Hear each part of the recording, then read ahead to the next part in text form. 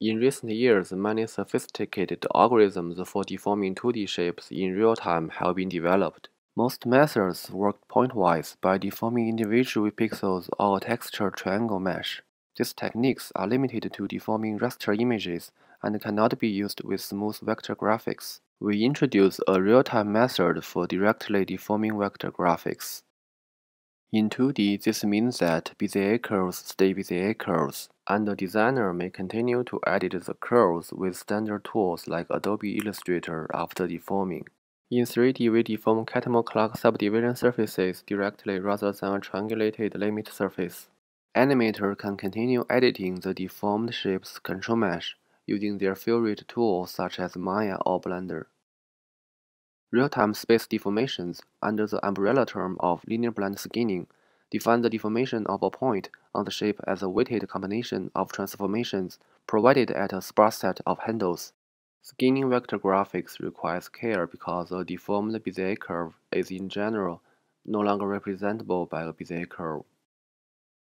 Naively skinning the input spline control points as the regular points in space will not produce the same deformation as deforming the curve pointwise.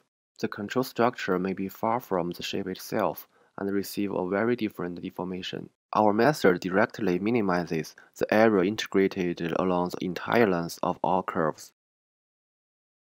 Yet another alternative would be to deform each curve as a polyline and then refit it with a new spline. But this may drastically change the number and placement of the control points, hindering further editing.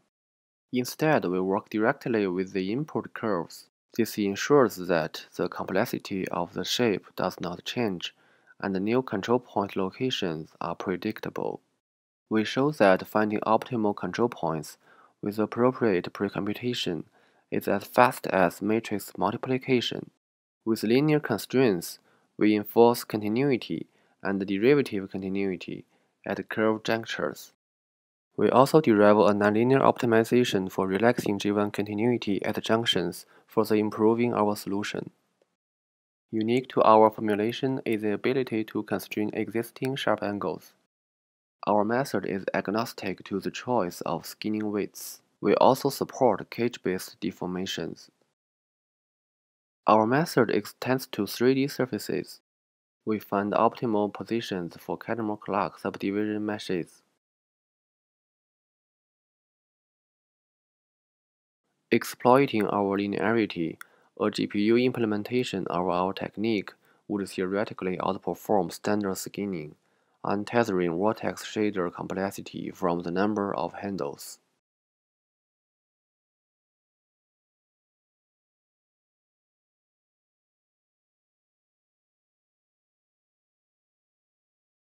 Thank you for watching.